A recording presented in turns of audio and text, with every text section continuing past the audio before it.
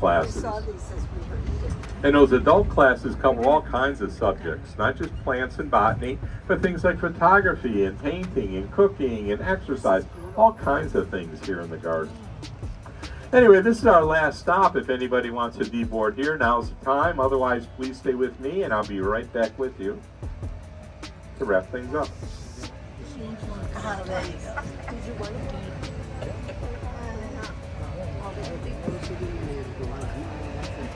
Okay, 2.5 tons.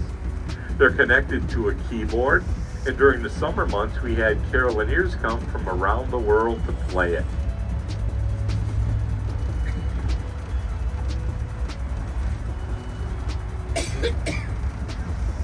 And now as we roll up here, this isn't an official stop on our tour, but I stopped here anyway because I got the keys to the tram, so I can do that.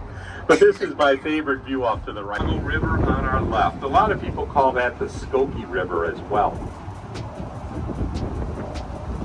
Now we've just entered our Dixon Prairie, and this is 15 acres of a recreated prairie.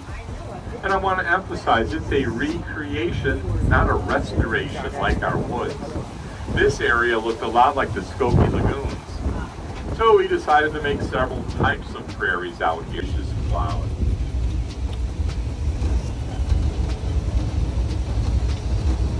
Now to the right of the tram, you'll see some flower beds.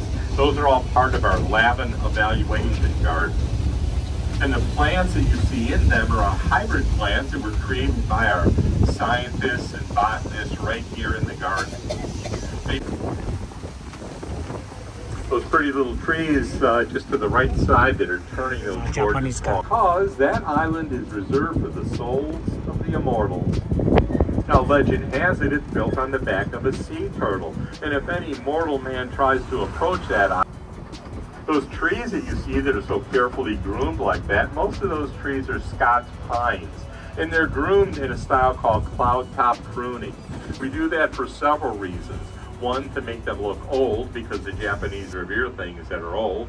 Secondly, to make them look kind of far away and unobtainable. And lastly, in the wintertime, when the snow falls, the snow just rests on those branches, looks like little clouds hovering above the island. That is the island of everlasting happiness. And if you look to the far shore, you'll see the base of our waterfall. Now our waterfall out there is a man-made waterfall, and it soars 45 feet above the garden. Got a couple of trails will take you all the way up to the top. You get a very pretty view from up there. Plus, you have that extra added feature of being able to listen to the sound of the water as it cascades down the falls. Very soothing and peaceful.